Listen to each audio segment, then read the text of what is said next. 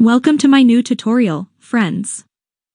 In this short tutorial, step by step, I'll show you how to always start using Google Maps in Satellite View. Satellite View provides a detailed perspective of the world from space, allowing you to explore and view locations from high above. With this simple adjustment, you can make Google Maps automatically start in Satellite View, making it easier for you to find routes, explore destinations, and much more. So if you're ready, let's get started with the process. First, open a Google Maps. Now, tap on your profile in the top right corner of the screen. After that, select the Settings option. Scroll down, find the Start Maps in Satellite View option, then tap on the switch next to it. That's it. Now you can go back and you'll see the satellite view of the map.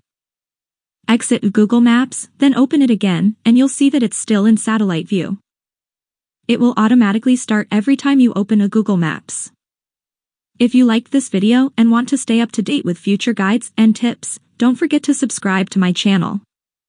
Press the subscribe button and click on the notification bell to get notified every time I upload a new video. Thank you so much for watching. See you soon.